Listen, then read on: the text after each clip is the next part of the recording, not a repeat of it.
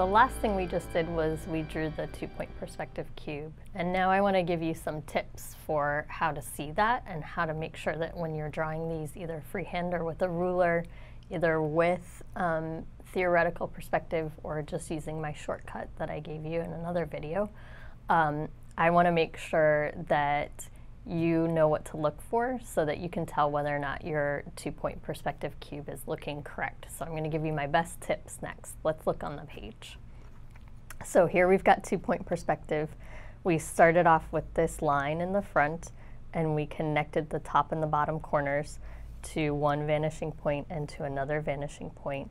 Then we put in our vertical lines and we connected those to the opposite vanishing points. And then we finish it off with our last vertical line, and that's in the back. So we've got 4 vertical lines that are all connected to both vanishing points. The first tip that I want to give you when you're thinking about perspective is that as things move back in space, they appear smaller. If any of you were Sesame Street watchers, you might remember a little skit where Grover ran up to the camera and he said near, and then he ran back from the camera and he said far. And when he got really close to the camera, he was really big. And when he got far away from the camera, you could see his whole body. The same is going to be true here. In our cube, you can tell that when you look at this plane of the cube, it's larger than the back plane of the cube. So this front plane of the cube is also larger than this back plane of the cube. So anything that's closer to you will look larger, excuse me, and anything that's farther away from you will appear smaller. It's not actually physically getting smaller, it's not shrinking, it just looks smaller. Tip number 2 is that your lines that move back in space will appear to converge to 2 vanishing points. That's why it's called 2-point perspective. With 1-point perspective, we only have 1 vanishing point.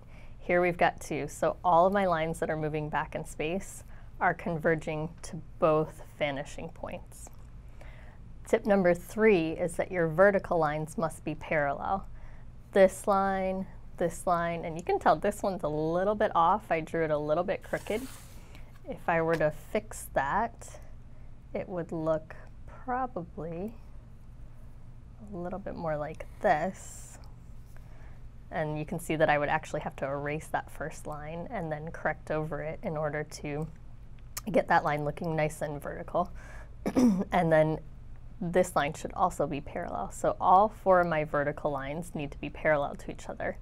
You might remember that in tips for 1-point perspective, I said that our vertical lines must be parallel to each other and our horizontal lines must be parallel to each other.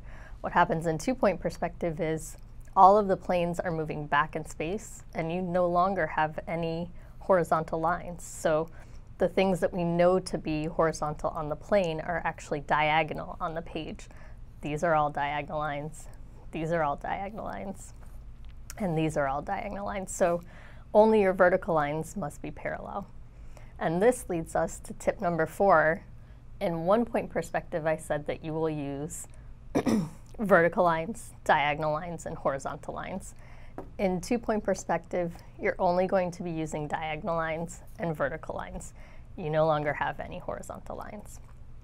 So hopefully if you follow those tips, that's going to help you to make a better looking cube, and you're going to be able to draw cubes better both freehand and when you're using vanishing points and a horizon line. So hopefully that'll help you out.